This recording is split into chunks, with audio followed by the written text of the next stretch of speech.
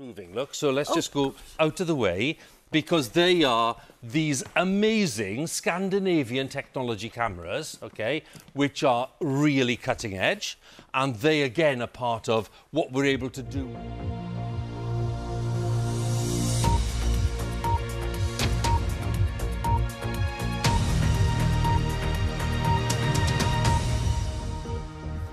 Very warm welcome to BBC News at 10, and we start tonight with a special report from eastern Ukraine, where Russia... It's only a short burst. Hugh. Good advice, Matt. Thank you very much.